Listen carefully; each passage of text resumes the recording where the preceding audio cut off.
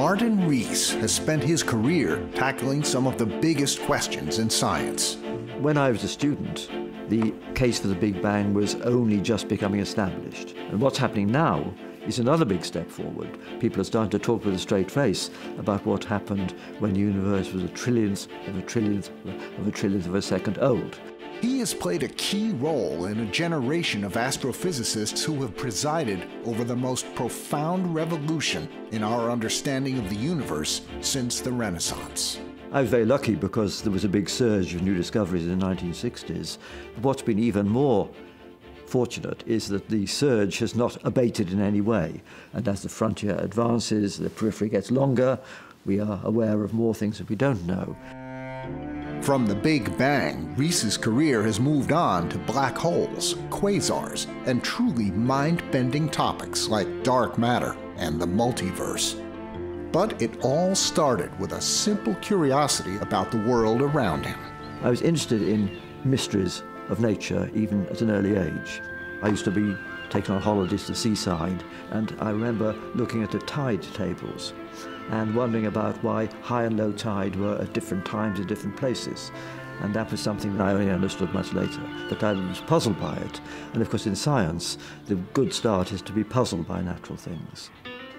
Until the age of 13, he attended Bedstone, a school his parents founded in the English county of Shropshire.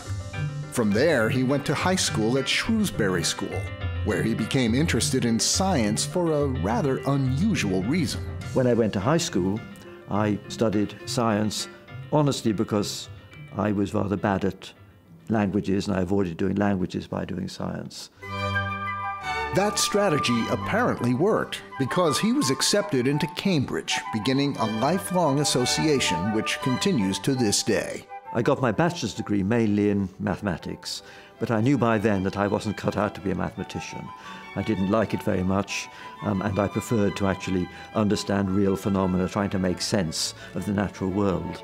By a bit of luck, I got a graduate studentship in a department where there were people working on astronomy and cosmology.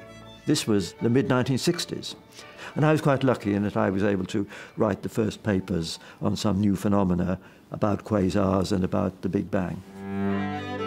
Aided by new technology, Rees and his colleagues were formulating a new idea of the universe that seemed far more strange and magical than any science fiction.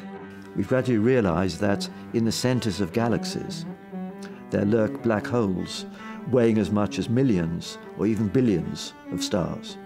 They also realized that the universe is largely composed of something we haven't even discovered yet.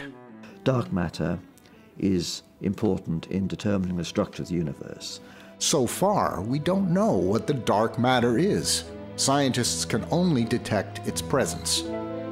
But that's not the only riddle in the cosmos. There may be other Big Bangs, other universes, and this idea is commonly called the multiverse. That's right. There could be more than one universe. Rees has written more than 500 scientific papers on big ideas like these. But he's also been a prolific author of popular books to help explain them to the general public. The big questions, I think, can be explained in straightforward language so that people can understand them. Everyone throughout history has looked up at the same night sky and wondered about it. Indeed, science is the one truly global culture. The British public also knows him as the Astronomer Royal. That's him with the Queen. But that's just the beginning. I had the privilege of being president for 5 years of the Royal Society, which is the UK equivalent of the National Academy of Science in this country, which engages with government on all these issues where science and technology impinge on policy.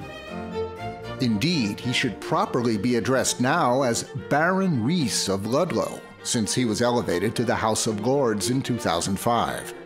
But Lord Rees sees it all as a platform for social engagement.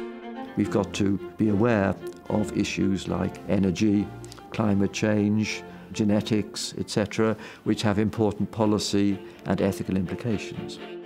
In 2011, he was awarded the Templeton Prize, given to an individual who affirms life's spiritual dimension. That caused a little controversy. but he doesn't see any contradiction. I'm not a religious person myself, but I think anyone who works in science shares with religious people a sense of mystery and wonder. For more than 40 years, he's been in the vanguard of a scientific revolution. It was an exciting time, and one bit of advice I'd give to young people thinking about science is always go into a subject where new things are happening. What you want to do is to have a chance to be the first person to tackle exciting new problems.